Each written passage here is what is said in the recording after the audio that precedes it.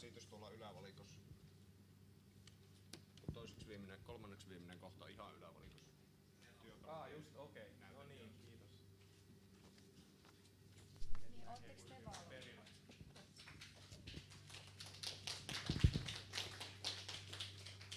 Okay, welcome to Assembly 2009 Summer Seminars. And we have our Saturday's second guest here, and he is Jonne Valtonen, composer.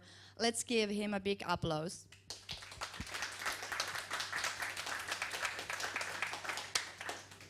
Don't forget to mention he's called Purple Motion. Yes. Yes, my name is Jonne Valtonen, as she nicely mentioned, and I've been doing electronic music for at least forever.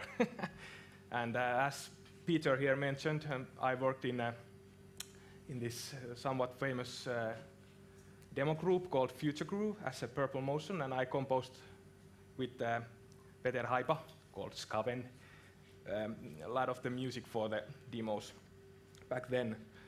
And that's basically my history. I've very much been interested in music and composition and sound.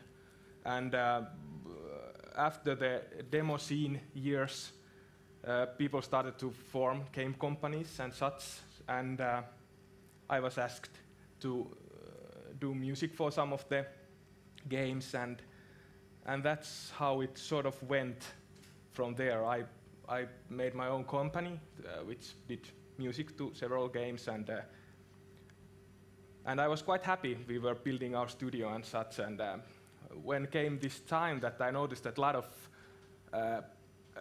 lot of game music was going to a cinematic kind of movie kind of music, and I was a bit stressed about it because I didn't have the experience to do it, this kind of huge orchestral stuff.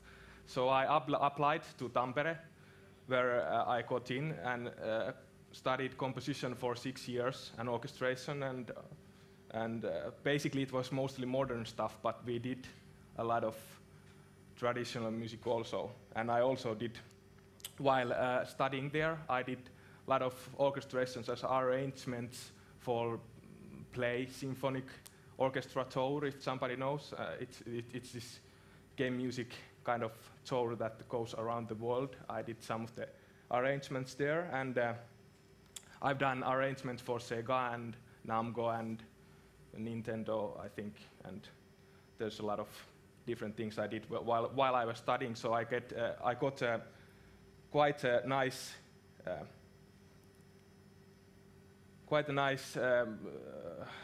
hands-on experience for the orchestra while I was studying, and I went with my composition teachers, their scores, even though they were very different than what they were used to. But that's how I got into this point, that I got an agent who basically does these kind of concerts and tries to find different companies that needs symphonic orchestra music, or at least if they want something that somebody does, and then I'll just arrange it and orchestrate it for the orchestra. So this is how I got here, basically, just to got that done. And I think this following sound snippet tells more than about this seminar than I could perhaps say in words.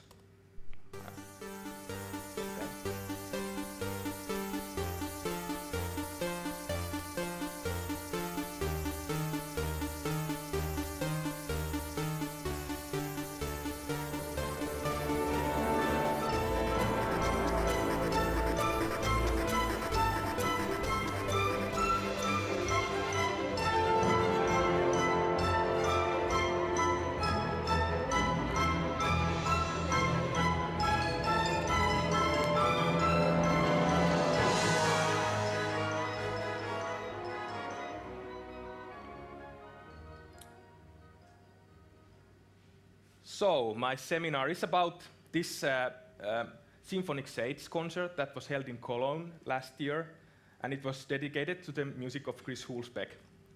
I arranged and orchestrated. I arranged 11 of the 13 pieces. Well, I would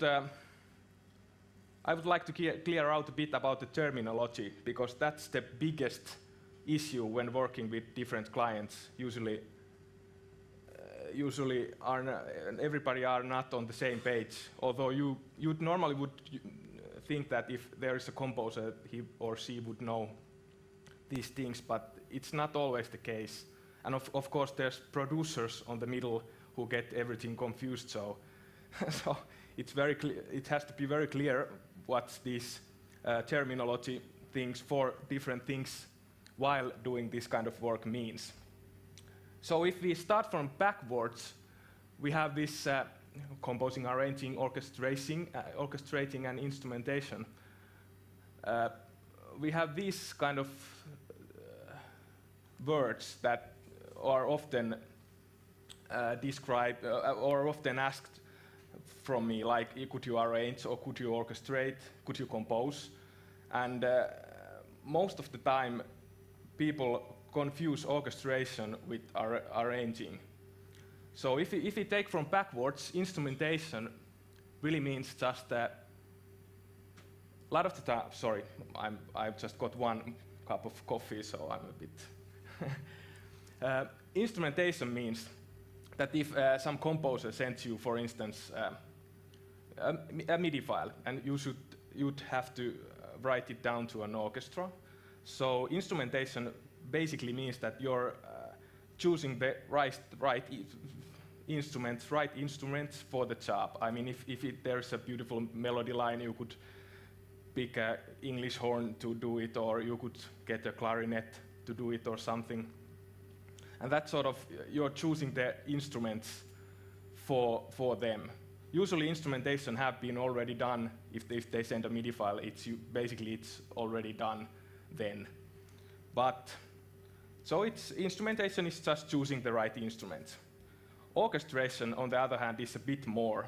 It means that if there is an inexperienced composer who is putting like a lot of trumpets and brass things going on, like bam, ba, ba, bam, ba, ba, bam, ba, ba, bam, and then he has the main melody on a flute on a low register, which is really, really, really quiet.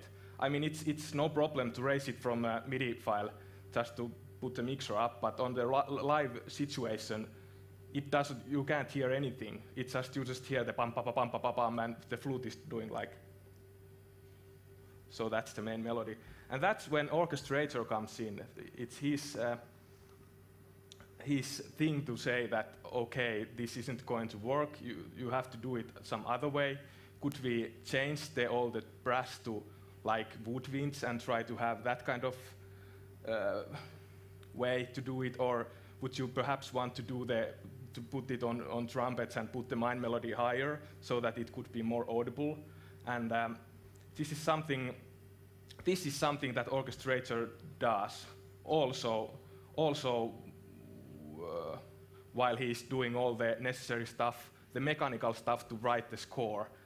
I mean, he has to put everything clear to the paper for the conductor and for the orchestra players to see what they have to do. The orchestra players have to know what's their purpose in the whole concept of things. If they just have like random things going here and there and some weird stuff, it confuses them and the result is not as good. So that's quite a lot to do with orchestration. Orchestration also means that sometimes I've been asked to orchestrate, like there's a composer who composes only a piano piece, sort of sends a piano piece for me, and I have to put it to a full orchestra. Okay, first I ask them if do you want it orchestrated or arranged. I'll get to the arranging a bit later. But if he says orchestrated, then I just try to follow as efficiently the original music as possible to make it the original music as efficient to the orchestra as possible. There is like, for instance, if there is like a lot of you guys play piano, right? Or at least know what it is. Okay, so if you have pedal down and you're playing this dun dun dun dun dun dun dun dun, you know that it's sort of a reverb, mushy.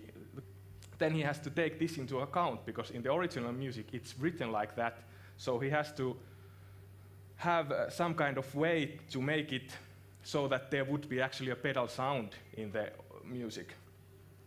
So he could do it like he could do like bassoons playing the do-do-do and have the cellos to divide, so that the first cello plays like do, and the next cello plays do-do, and the third cello plays do-do-do. So when it comes up and down, you have these small cellos like do-do-do, and the whole chord is there playing when the bassoons are doing the arpeggio. So that's one way, a very rudimentary way to do this kind of pedal thing. And that's what orchestrator does, and that's not arranging. It's orchestrating you can also do it other way around. You can have this full-blown orchestral score, and you have to make it to fit for a piano or a flute or something. You never know. It gets really wacky there, what they ask you to do.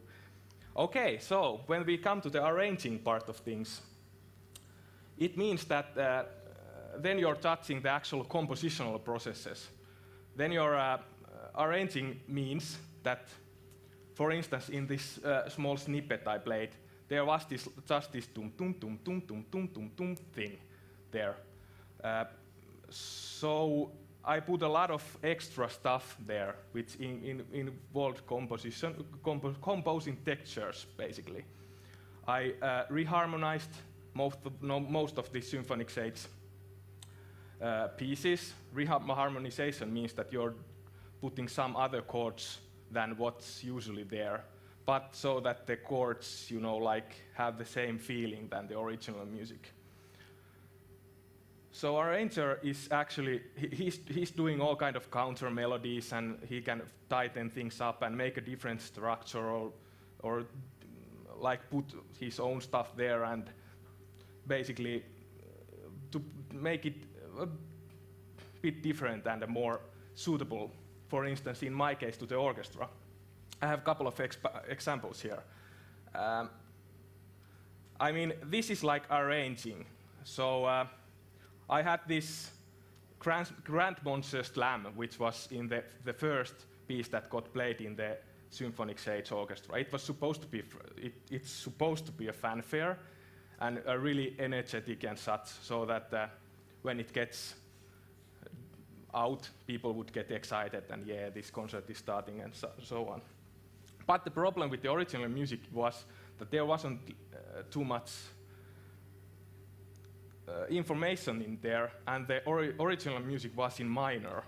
So it's a bit hard to do how you get done it without, how do you have this like majestic sound when the piece is major. And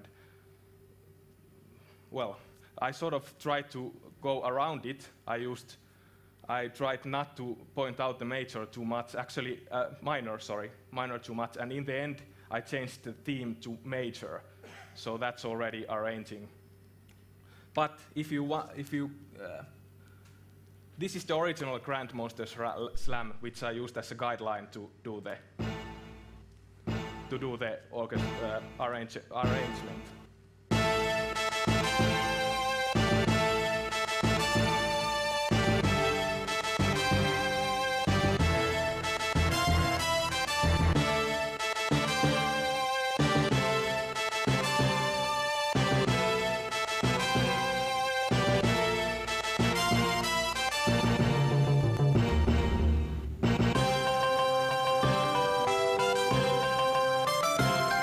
And so on.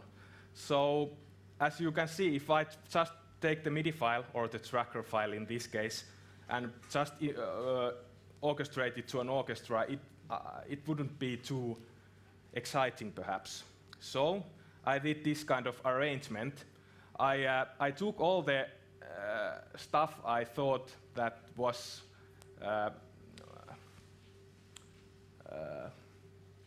important, like the that theme. I used it, I varied it quite a lot. And actually, in the end of this piece, I totally disregarded the whole piece and went to a John Williams kind of Star Wars thing. I can show the places, but you know the theme now, so this is how it started, the whole thing. So it's on the percussion, the din theme there. I just made this little intro there too.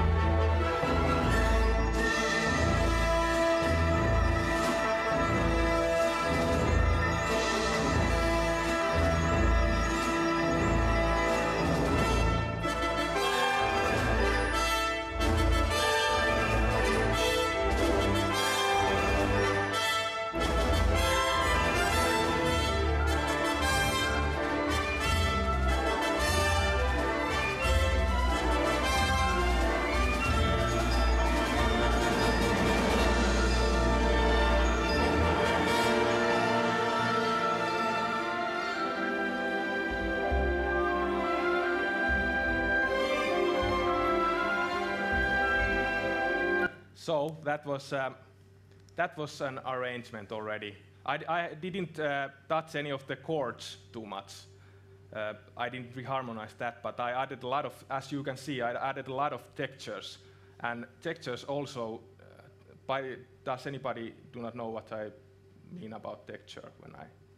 Texture can be like, if there is a melody, I could do like this kind of thing, or pam, pam, pam, pam, pam. Those are different textures. So you have to compose those there too, which people don't realize. They usually tend to, sorry, I'm mocking producers, but they tend to listen to melodies and ignore everything else. Well, anyway. So everything has to be written down, everything has to be composed, and that's the difference between orchestration and arranging. You have to compose stuff more. And as you could hear, there was also a counter melody to the bridge part, which wasn't also there. I had to compose that too, and so it's quite hard. But anyway, the piece goes on, and then I get to I just go to a different direction and take the John Williams thing. Hugh Speck is a huge John Williams fan, so this is sort of a tribute to him. That's why I chose the style. Of course, I also wanted to see if I could do this John Williams kind of thing. Oh, sorry. Okay. Interesting. So something from. So this is a variation for the team. So this is quite a different arrangement already.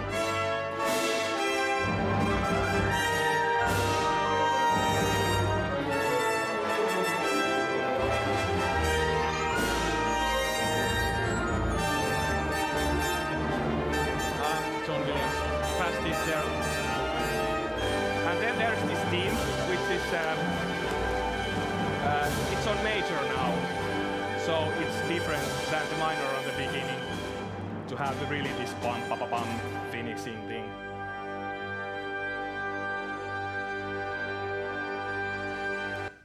Okay, so that's what's different between orchestrating and arranging stuff. I just put a fast, I think I'm very proud of this next arrangement. I just want to play it to you quite fast. So this is the original music I used. This is highly unusable for an orchestra, just to orchestrate. Well, I could have done it, but it not would have been interesting. For the orchestra, I mean. It works in a context, but when you take it to a different medium, you have to do something else. I mean, this can't be done too efficiently with an orchestra. All the percussion stuff anyway, usually it's not very efficient. I mean, it covers a lot, especially if you're using a drum set or a drum kit there, it covers everything and the timing is not too tight. Okay, see, this is the original. Oh, by the way, with the percussions, when you're doing like these things, sometimes people wonder why it's not accurate and such. But the thing is that there can be something like 30 meters between players. and a conductor is conducting here. So this, the orchestral players listen to each other, of course, because they react to what they are hearing also along with the conductor. So, so the time when it takes a lot of time to come to have a sound from there to there, and from there to there. So I'm actually amazed at how tight orchestras can play, considering that they are scattered all over the place. Also, if you think about like a drum set or drum kit and it's placed somewhere over there, so the balance is quite weird, because obviously you can't put it on the middle of the stage, because the violin players would be like, well, I can't hear anything, and I can't hear what I'm playing. Am I playing on tune and such? So this is all kind of things you have to take into consideration, and this is also the job for the orchestrator, by the way. Okay, so you heard the Kemax original music, and this is how I did it. This is arranged. I think this sort of reminds a bit like the original. They are playing ceramic cups, which are different, to have this same kind of sound like the original music. So this is basically just orchestration now, what you're hearing here. This is what orchestrator could perhaps do. But as a reference for this piece, I took this, if you know Terry Riley's In C piece. Anyone? No. It's basically this boxed improvisation that you give to players, and there are these tiny boxes, and they play just like ta-da-da, ta-da-da, ta-da-da, ta-da-da, and when they played enough, they go to the next box, and it might have like ta-da-da-da-da, ta-da-da-da-da, ta-da-da-da-da, and when everybody is playing like different times, you will have this different time signature things on top of each other. It's very interesting, I think. But I used that as a reference point for this piece. I took the original music, all the small snippets from the original music, and made these small boxes out of them, like you're hearing here. And there are boxes that go to 5 and to 7 and to 13, and they go on their own way. And when they sync up, comes the chorus, which is here. And then when the boxes start playing, they go on their own way, like here. They are different things. It's nuanced a bit differently.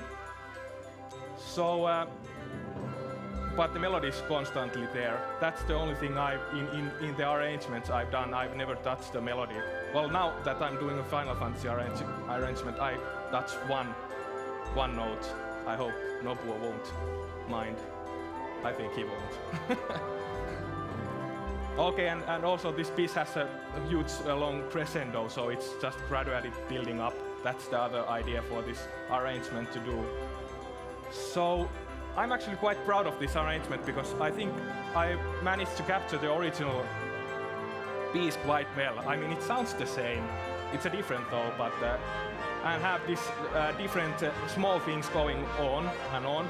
It sort of reflects also, this is from a puzzle game originally, so it sort of reflects that too. So I think this is quite nice idea. I'm quite seldom proud of myself, but this is the moment. So this is just building up, and everybody is coming here, and oh yeah, this is you're finishing the puzzle or whatever it's happening here.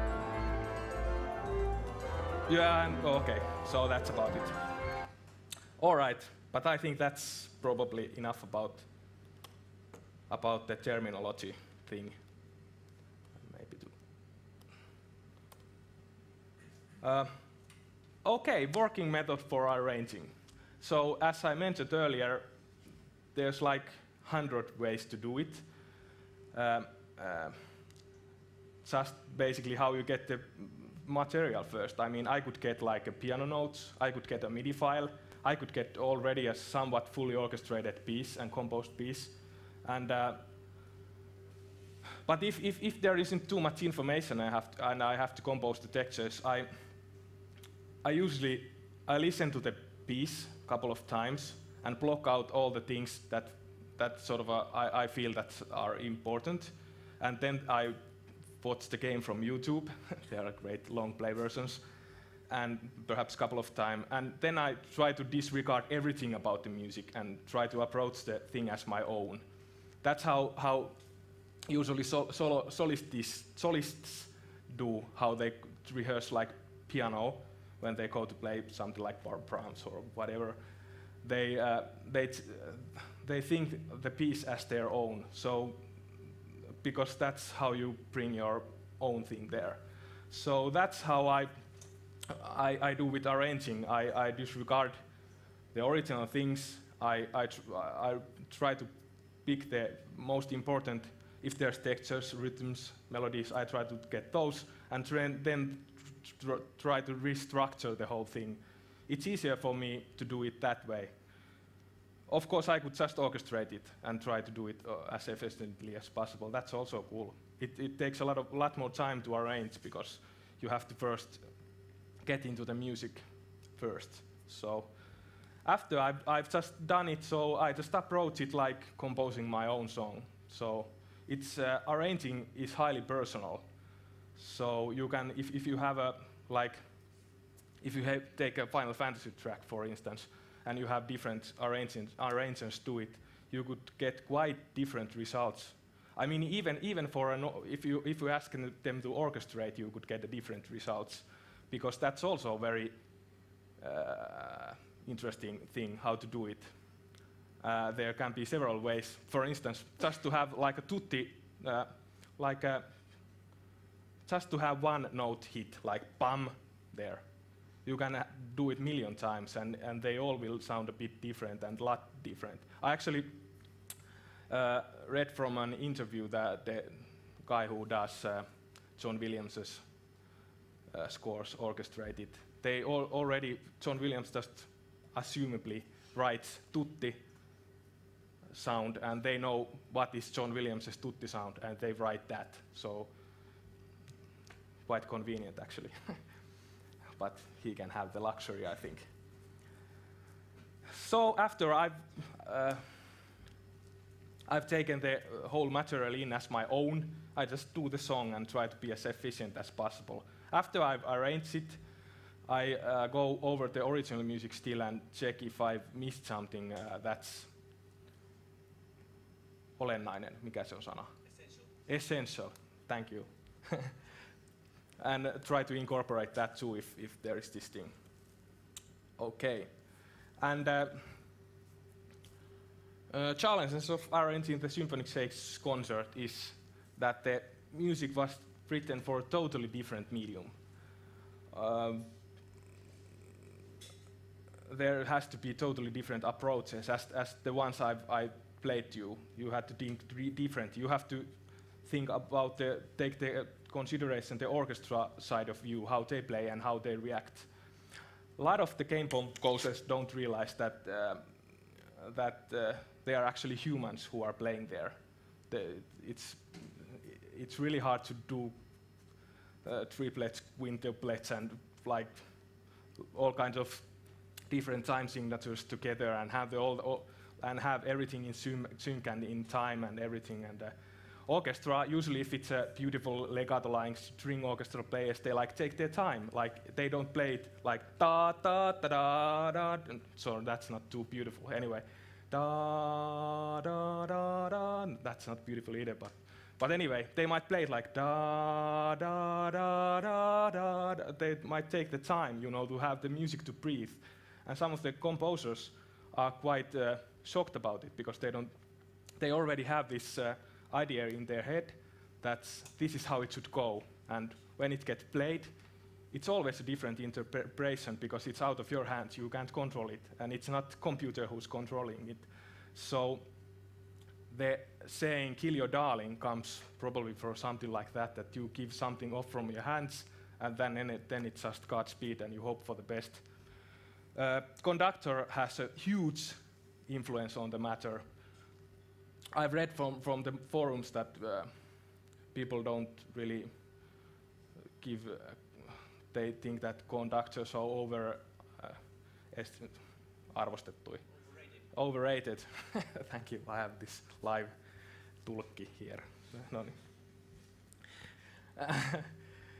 But that's not the case. Different conductors can really have a huge impact on the piece. I mean, the thing what in concerts people see with conductors is that they are just, you know, doing this and, well, not perhaps a bit better, perhaps.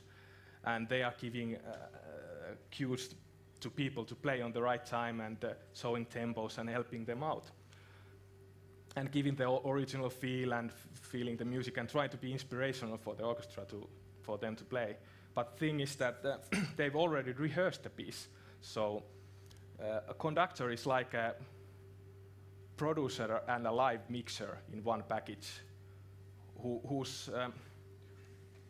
He's conducting here and people are playing, and then he might shout that clarinet's louder, quieter, come in there and you're late and you have to be there. The balance of this section is off. This is written poorly, we have to compensate.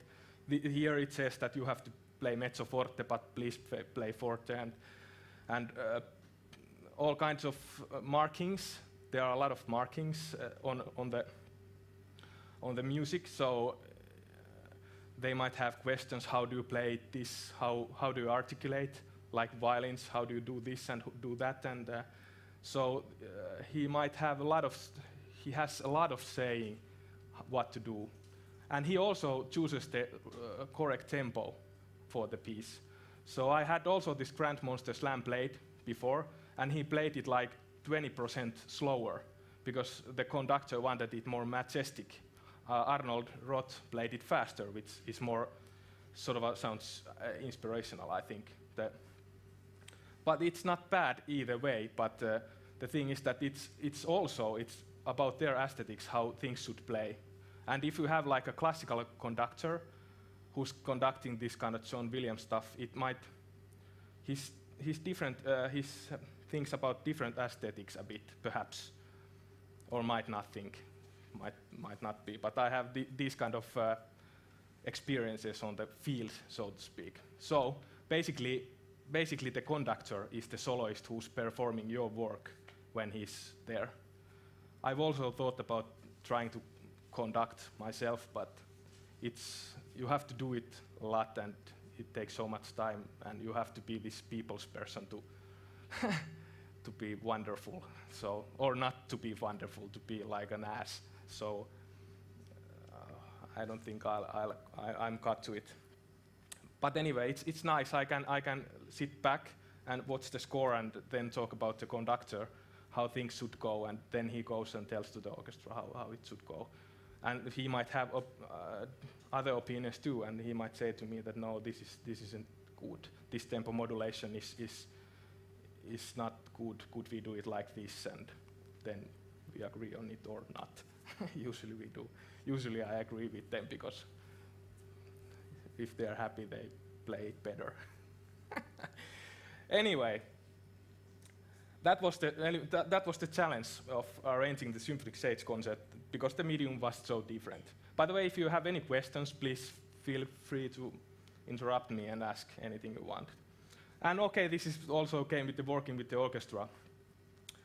Some of you might be interested with the recording process of the orchestra. This hasn't a lot to do with the concert itself, but the recording situation is that I've been recording quite a lot on Prague. They are very cheap and very good. And the sound stage is quite nice there. They have, I think, the Dvorak Hall is very nice. Yeah, anyway.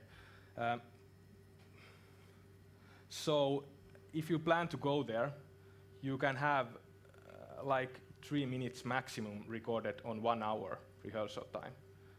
That might not sound too much, but the thing is that the orchestra rehearses it first. If it's a long piece or short piece or whatever, they have to take their time and learn the piece and then record it. There are a lot of great orchestras. I mean, they can basically play with the Sega stuff we were recording. they basically, it's always the second take or something after they rehearsed it. So they are very quick and they know. And that's why it's important to write for the orchestra medium, because if you write something that's totally out of their concept, you're losing a lot of minutes just for trying to explain things and such. And that minute things is also something you have to take into consideration, because if you can't add notes later, it costs way too much. I mean, there was this guy calculating the cost that if he pushes a button, the time this goes from here to a record button, it costs somebody $5. Or if he goes to take a piece, it costs $500. So if you're just like, the music is going on and everything is nice, and then you stop it and, oh, the flute is there on the second beat, could you add these notes there? And then the flutist is, what notes? And I don't speak too good English, and no, there's like 100 people waiting, and you're talking with the flutist to put a couple of notes there. Even the thing that if there's wrong notes on the score, and you want to change something like, something is like B, and you would like to have it B flat or H, or how do you say? Well, C or cis.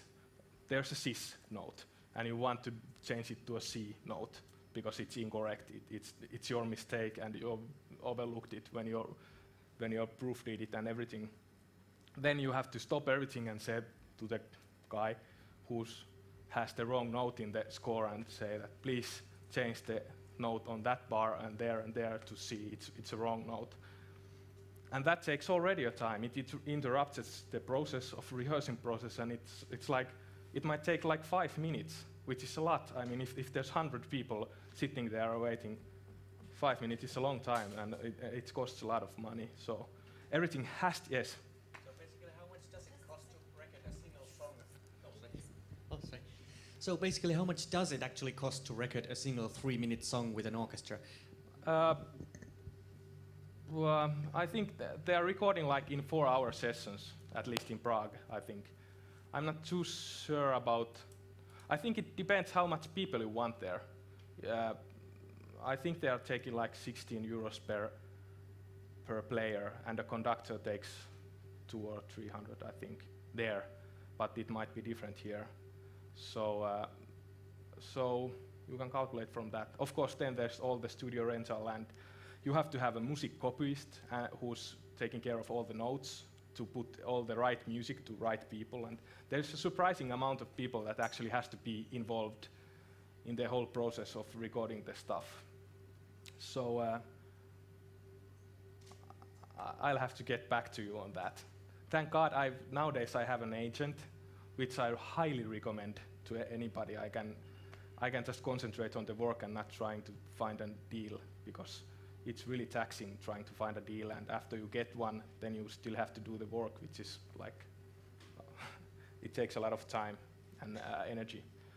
But I'll get back to you. But you can calculate from that approximately that if it's a 3-hour thing, one session you record. Actually, you'd probably want to record then more, something like 9 minutes or 8 minutes or such to a one piece.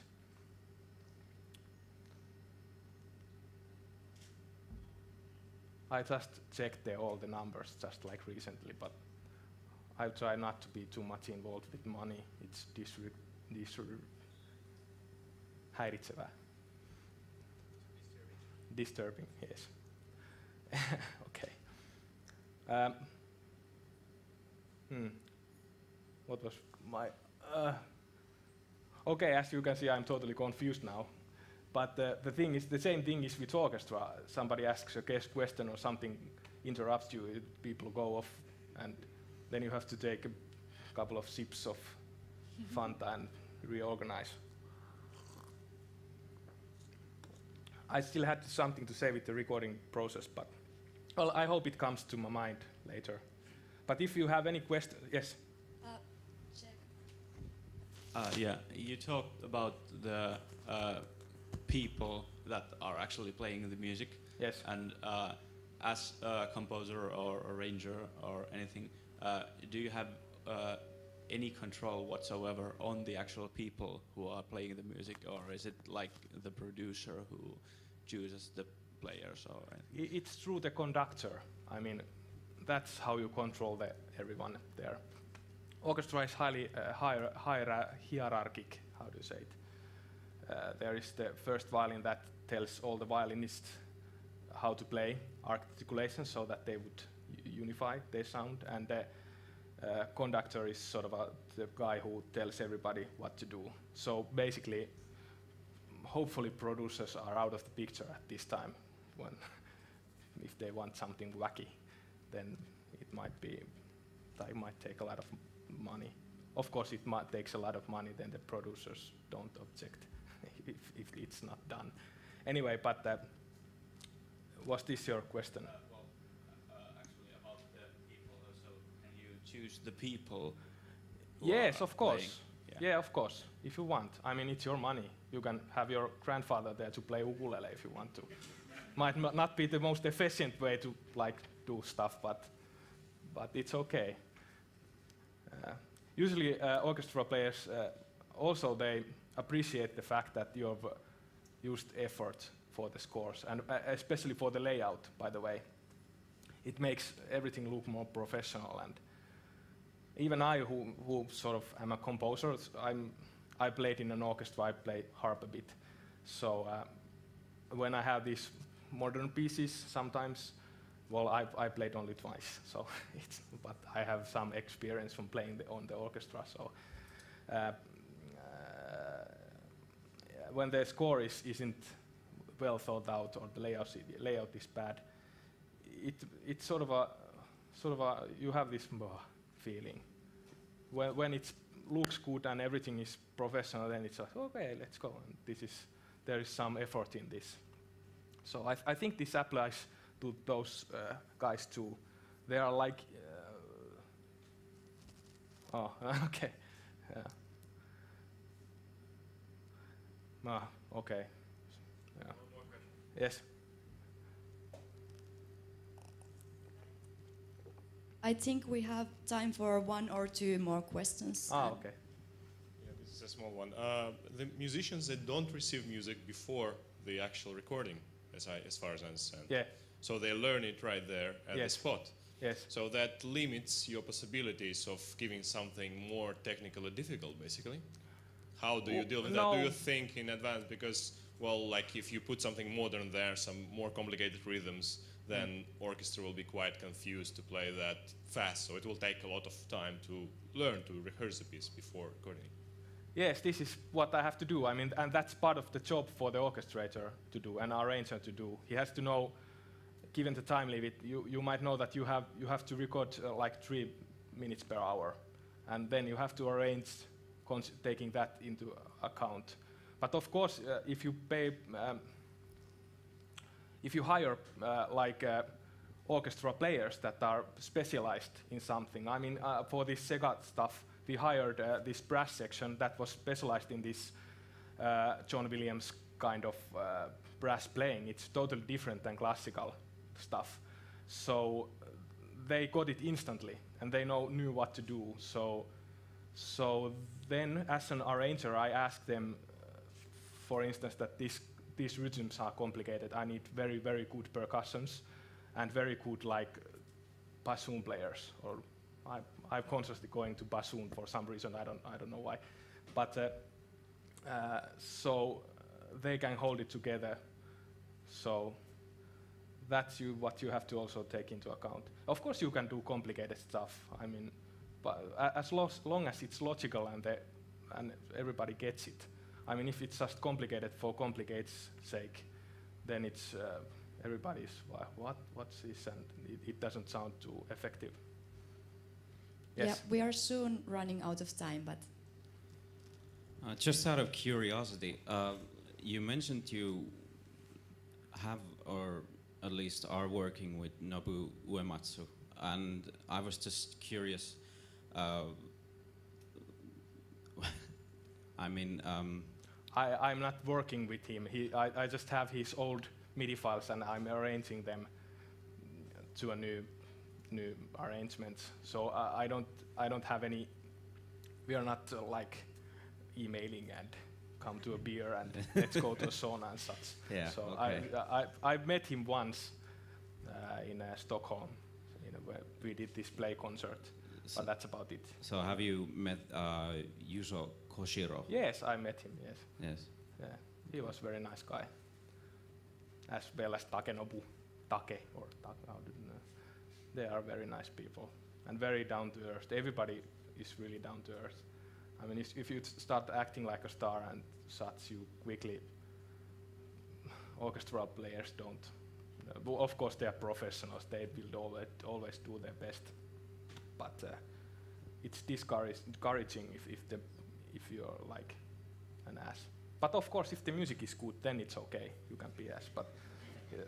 But sometimes that not might be the case. Okay. Maybe I'm out of time. Yes. No. Yes. I still have a lot of things, but it's in Finnish. Okay. Interesting.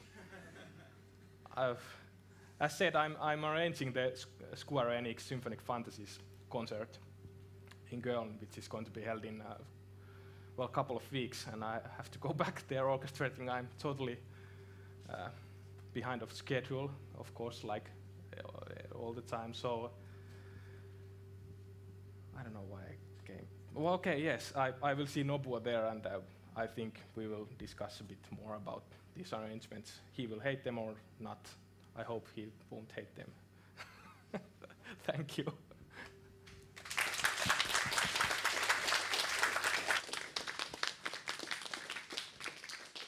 Thank you, and we will continue after 10 minutes.